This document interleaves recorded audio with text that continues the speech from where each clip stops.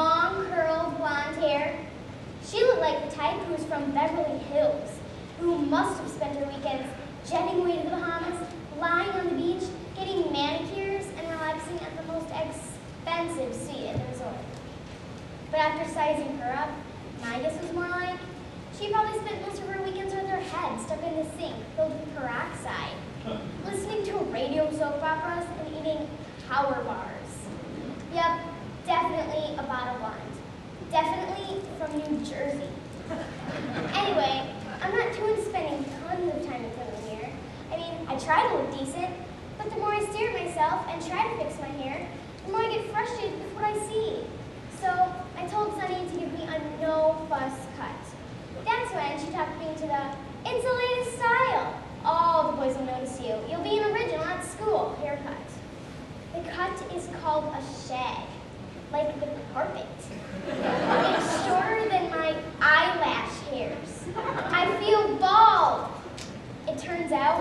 Beverly Hills peroxide head, doesn't have a clue, and should have finished her statement.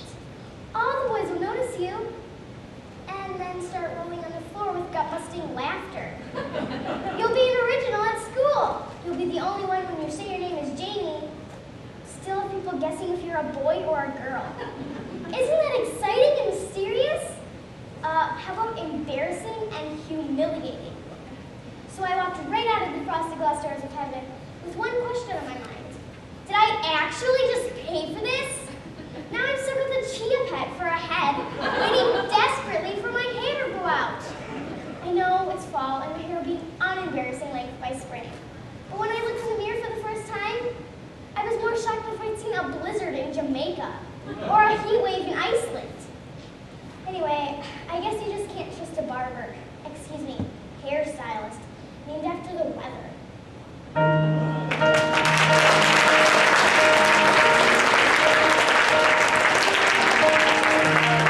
It's the moment we need it the most.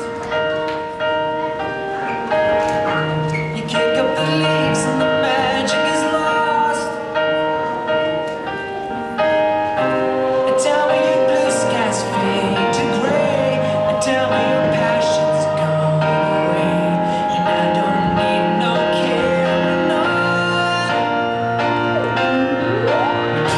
We're standing in line just to hit a new love.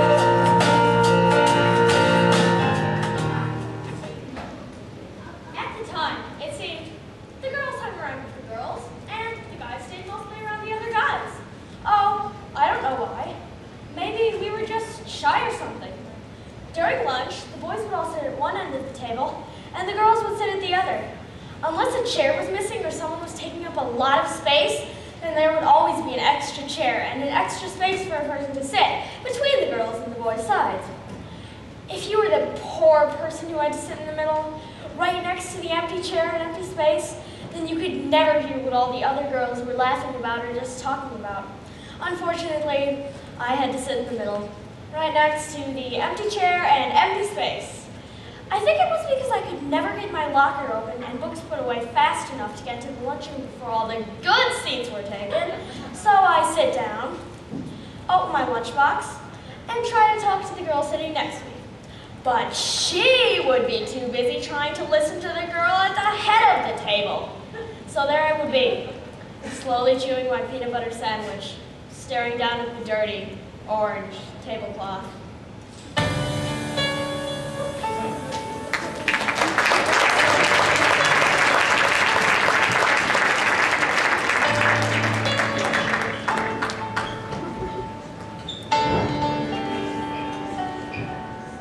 And you ask me what I want this year, and I try to make this kind and clear. Just a chance that maybe we'll find better days. When I found out what happened, I just collapsed. She had always been my dearest friend, my confidant, and now she was gone. My darling little kitty, my precious, my fluffy. She was a poor, defenseless little creature. What had she done to harm anybody? And if anybody would have ever wanted to kill my precious little fluffy, would have been a mouse or a bird. She always caught lots of them. But someone who had never seen her, never petted her, and knew she existed, how could they run her around the street like she was a dog or something? I remember when we first got her. She was so adorable. She'd look at you with those deep blue eyes of her and her fluffy white fur, and then she'd meet you with her pointed little teeth. But she was only playing. And as she got older, she was sleeping in bed with me. It was so cute. She'd hiss at me if I got too close to her side of the bed. She was a kind and loving cat. I'm sure you're gonna miss her.